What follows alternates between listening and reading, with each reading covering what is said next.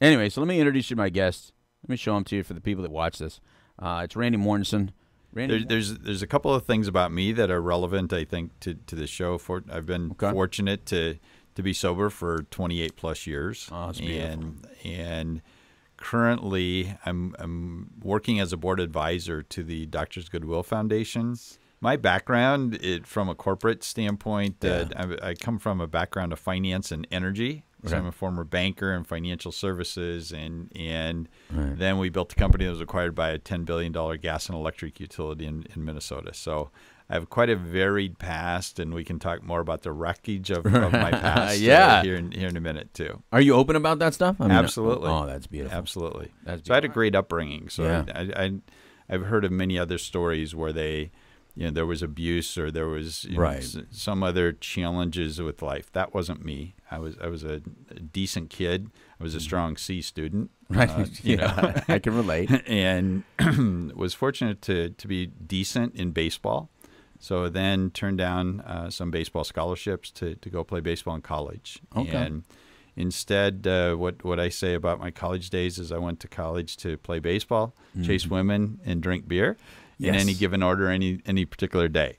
Yeah. My dad encouraged me to go into the banking industry, and so I did, and actually had my first job. And 6 months into my banking career, my 45-year-old dad died. So ended up marrying my high school sweetheart a year later, and life was good. My testimony is I just had great financial success, had all my insurance licenses, had my real estate. You mentioned real estate before. So you already actually had that at that time. Okay. And built my first house when I was 23, 24 years old. Wow. You just don't do that. Right, So on the outside, I was a crazy successful young guy that was very driven.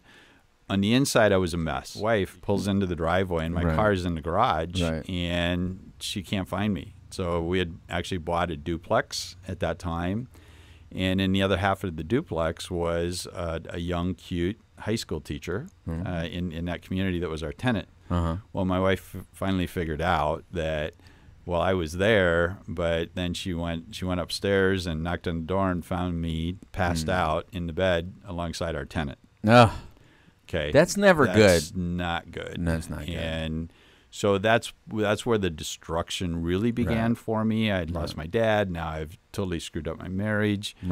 Again, my business life was always good on the outside, but that was the first thing. At that time, then I was fortunate enough to marry another great woman, and she had 2 children from a prior marriage, and partway into that marriage, we had a beautiful 5-year-old son named Jay. And it was a Sunday afternoon. We were at our place. We were living in Iowa now at that point, and we were at our place on the river.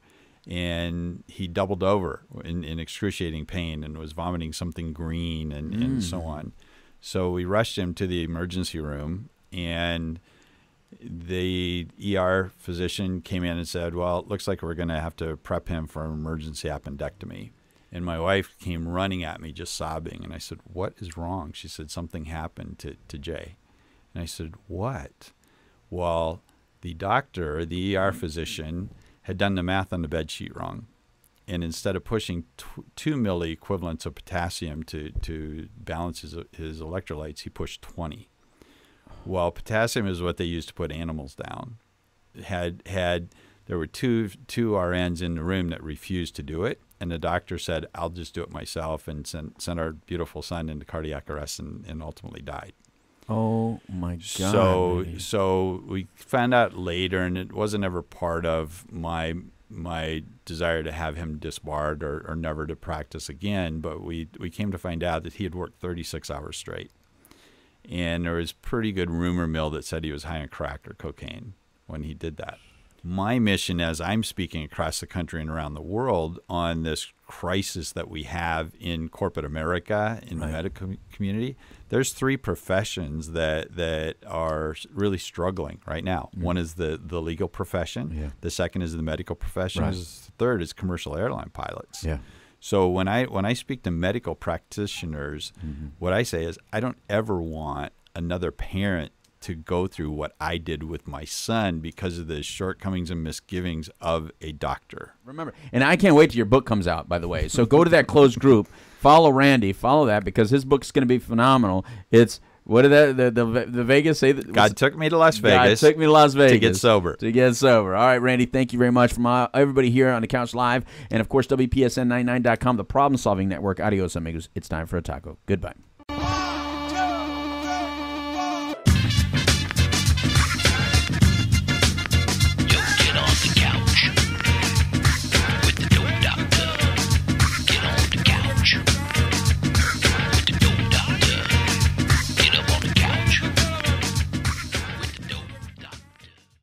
And that was without even a single drop of rum. That was awesome.